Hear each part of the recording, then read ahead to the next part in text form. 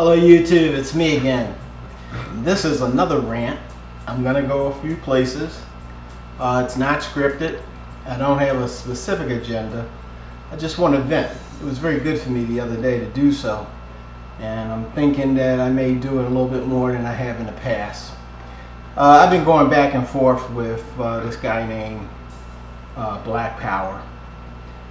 He decided to white knight for, I think, this girl named Kayla Strawberry. She's just a black troll who comes out of the crevices of the underground to troll black men whenever they say something intelligent. And like so many contemporary black women, she thinks she's way smarter than she is. She's really an idiot, as most of them are. But they think, I don't know why, but they think they're so smart. They say a few things. Straw man arguments generally.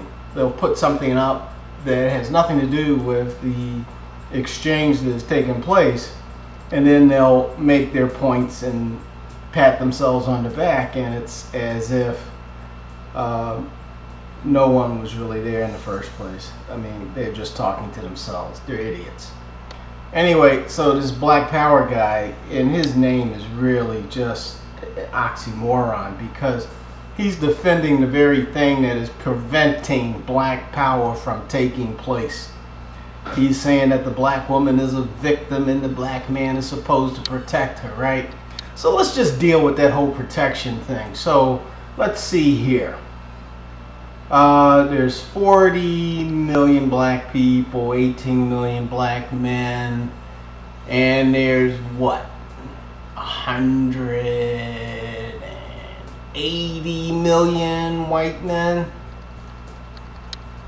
120 million white men, whatever. And we're supposed to be exactly on par with them without the black woman playing a role. She's supposed to be able to sit back on the sidelines, and we're supposed to not only move the ball forward, but carry her ass across the finish line. That's idiotic. It's not possible. And I don't know why these guys think such stupid things. It's because the women tell them that we're supposed to do that. And they say, well, the Koreans do it and the Chinese do it, and no, they don't do it, because nobody's on their ass like they're on our ass. Okay? Now, a lot of you don't get that piece. See, if you're an Israelite, you understand exactly why they're on our black asses. Okay? But if you want to deny your Israelite heritage, then you're always perplexed. Why do they hate us? You need to get over that. They hate us because of who we are.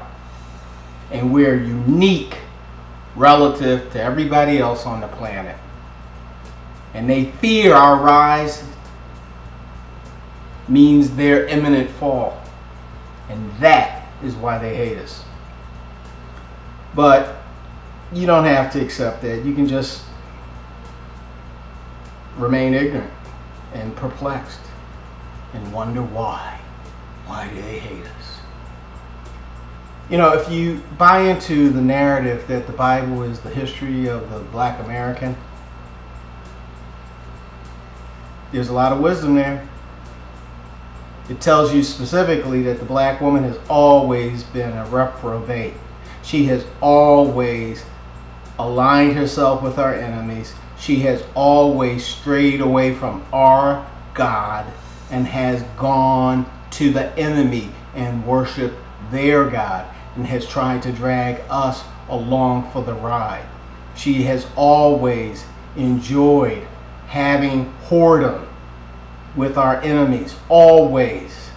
And we've been warned. And if you even go back to the story of Adam and Eve, Eve didn't eat an apple, she fucked the devil, okay? She committed adultery. And Adam was a simp. He accepted it. And the Most High threw him out of the garden because of her sins, but more importantly, because of Adam's weakness. Do you get it?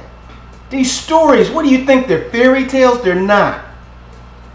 They're valuable lessons to tell you who you are and where you've gone wrong throughout your history. And yet we ignore it and say it's a fairy tale. And I want to believe in Jesus. The Most High ain't Jesus. The Most High is not the God of love for idiots and fools. He doesn't like idiots and he doesn't like fools. He likes obedient people who are willing to do what little he asks in return for what greatness he is willing to give. That is the story of our people. We are the people throughout our history who've either been really, really good or really, really ratchet. Right now, we are in the middle of a world star hip hop ratchet period. We need to get over it. But I digress. I didn't mean to get off on this rant.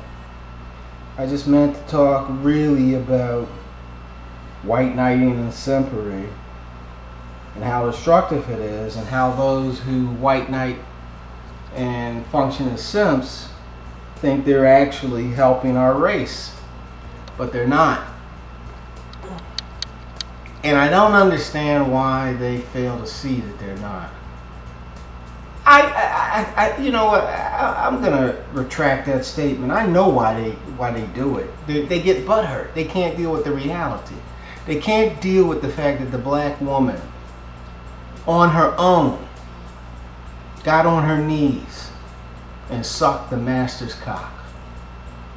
That just blows them away. They can't. That's their idol, and they can't conceive that their idol would get down on her knees and pleasure his blood enemy. But she does, gladly, enjoys it, and has been doing it for over 400 years. And that's what they can't deal with. They're not man enough to understand that these women are not on the same side with them. And they think that that somehow diminishes from their manhood, that she would be willing to do something like that. But that's not the case at all, brother. We were outgunned, we were outmanned, and we were conquered. And we were conquered because we were simps. We were letting our women guide our policies. Look, there's a story about Pocahontas. See, I don't know if Pocahontas was a Mongoloid Indian or a Negroid Indian. I don't know. But the story tells me that she was probably a Negro Indian. Okay? And for those of you who don't know, the so-called Indians were either Mongoloid or Negroid. But the story of Pocahontas is a story about betrayal and simpery. Pocahontas saved John Smith. The other men in the tribe wanted to kill John Smith. Pocahontas' father, the chief, was a simp. And whatever his daughter wanted, she got. She wanted him alive, John Smith. So John Smith lived. He lived long enough to help solidify the settlement that he lived in. And they went on to slay and conquer the native Indians. But Pocahontas lived happily ever after. The white people tell that story because it's hilarious to them. To them, that's the story of white cock conquering the native people. The native people, they don't even get the message. The message is that the woman, Pocahontas, betrayed her people, put her happiness above her people's survival. And her father was a simp. And he did what was good for her at the expense of his people. Don't you get it? I hope you do. Because that's the story. Like I said, I'm all over the place, and you can tell by my tone I'm a little bit pissed off. Anyway, I don't want to go in circles, so I'm going to end this video. I'm going to thank you all for listening to me. Your comments are very therapeutic when I feel like this, and I haven't felt like this in a long time, but I'm there now. And it's probably good because it's allowing me to get some thoughts out. For those of you who aren't accustomed to the profanity, I apologize, but I feel like it's absolutely necessary to get the point across.